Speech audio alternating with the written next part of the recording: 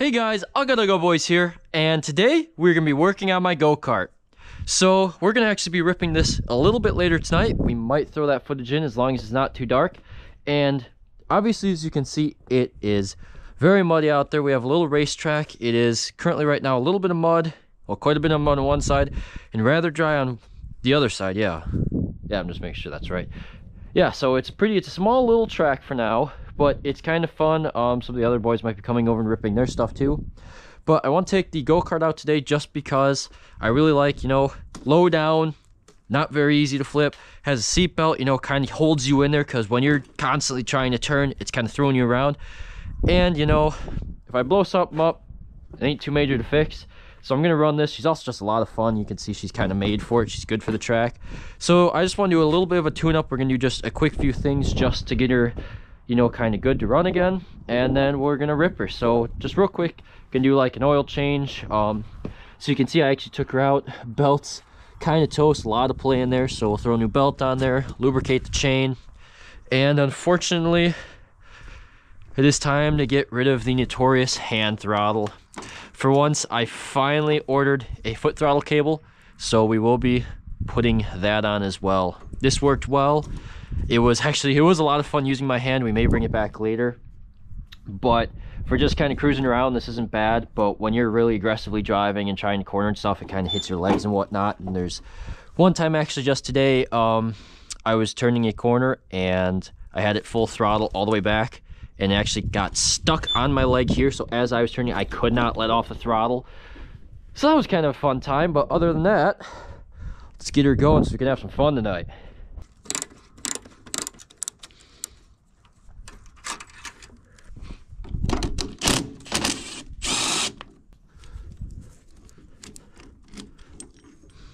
And if you are wondering why the heck I did have a hand throttle, it was actually because I don't really stock throttle cables. That's what it's called. Trying to think of the name. And I actually had it where we were gonna rip these. There's a nice day out. Uh-oh.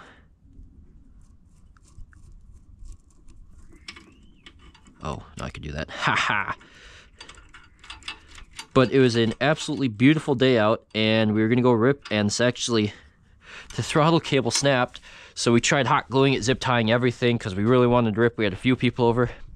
Didn't work, so I ended up taking, I think it was from a bicycle. I'm pretty sure, yeah, it's a bicycle brake cable. And yeah, took it on here and slapped it on. But look at this. Perfect length, I think. Yeah, so we'll run this under here.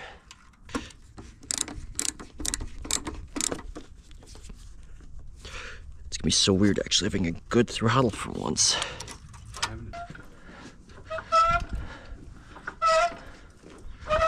Cool.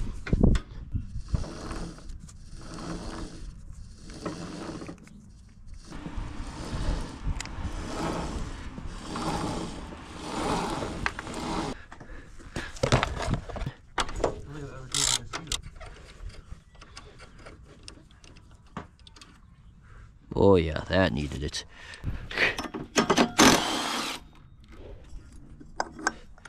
There we go.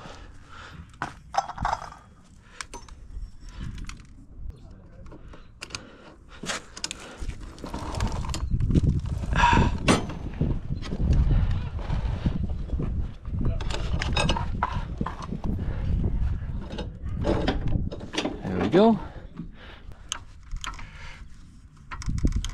Oh my gosh.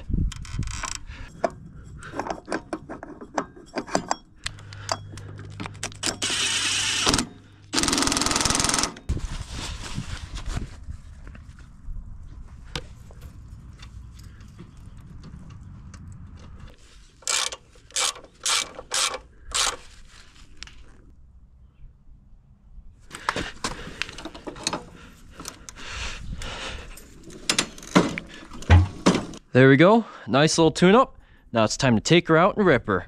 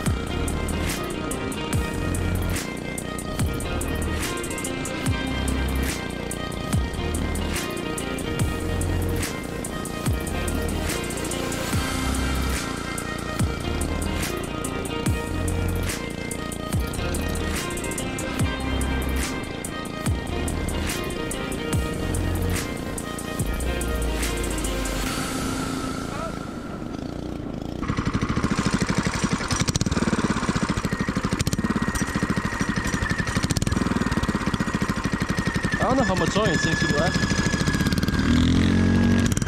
Uh-oh.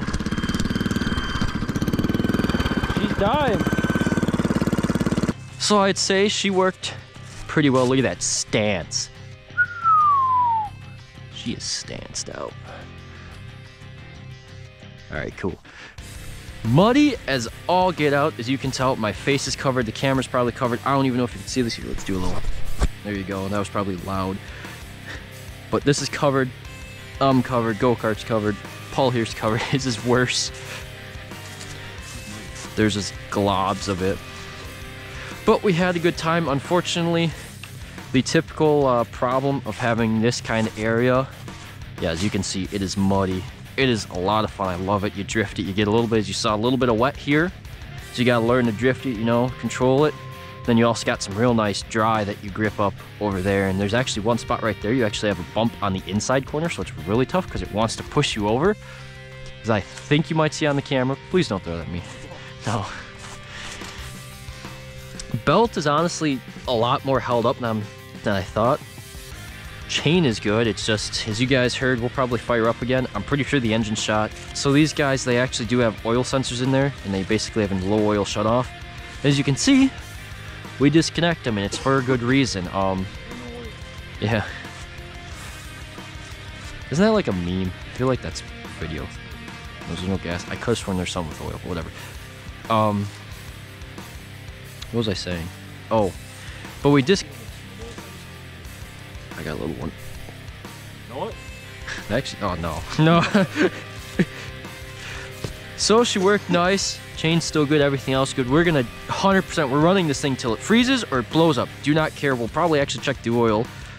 So we disconnected. They have them like, okay, if you put this on like, I don't know, a mini bike or a log split or something, a generator, I don't know, whatever you put it on.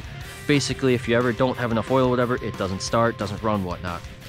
Well, we do check the oil a lot on these, but the problem is when you're hitting these kind of corners and you're sideways, all the oil slaps to one side and it'll actually kill the engine just because that sensor doesn't sense any oil.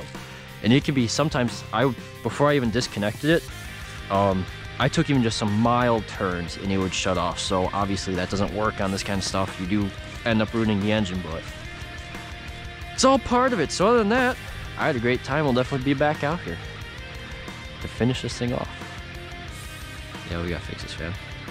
All right, hope you guys enjoyed, and we'll see you next time.